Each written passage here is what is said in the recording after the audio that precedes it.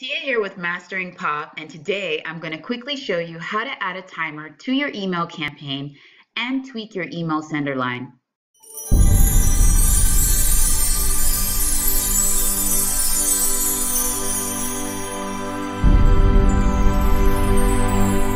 Hey everyone, I'm Tia Jones, the founder of Mastering Pop, which is mastering profitability over popularity. I'm also the creator of the no-fail Mastering Ecom Workflow Bundle, which is a digital marketing course that's available right now.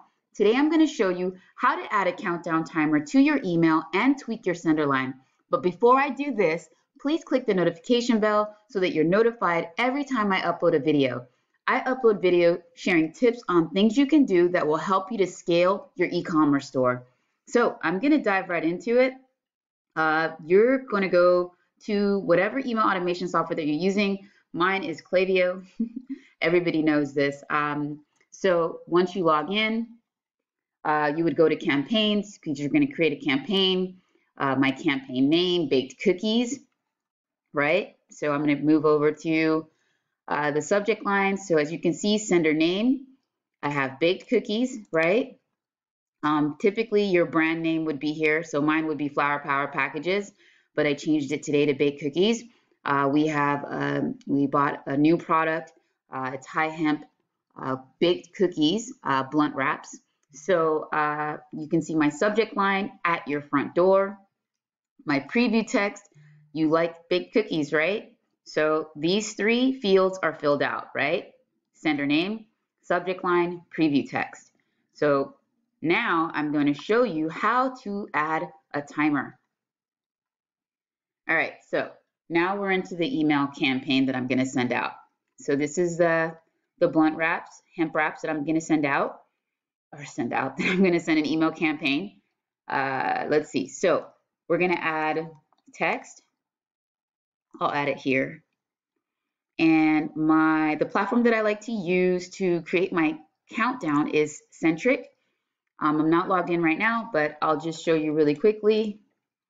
We'll say it's over on the 23rd.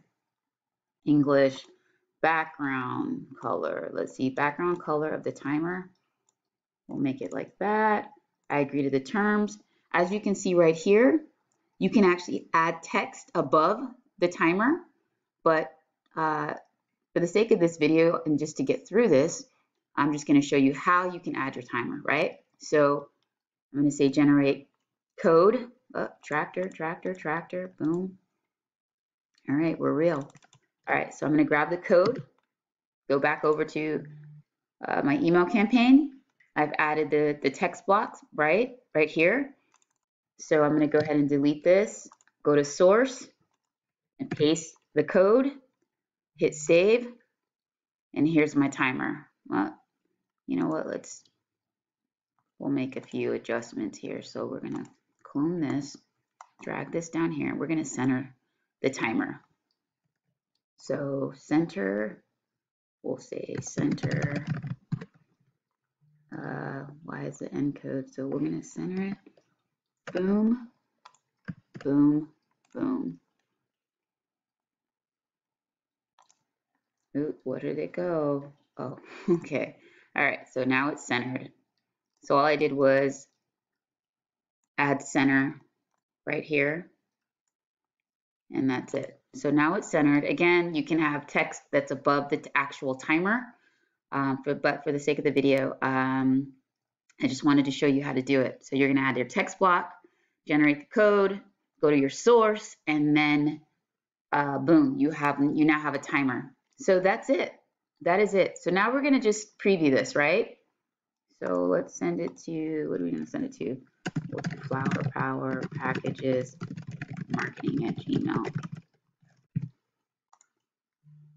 So we're going to see what this looks like. All right. So that's sent. So let's go to the email. Let's refresh.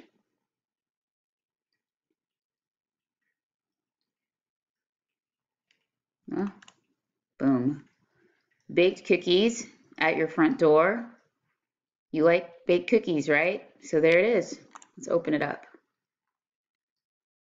All right, so we see our timer, email, we're done.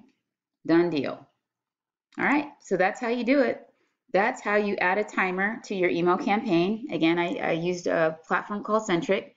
I'm not sure about the different pricing, but you can look into that. And I showed you how to alter your sender line, right? So baked cookies versus your brand name. All right, so that's it.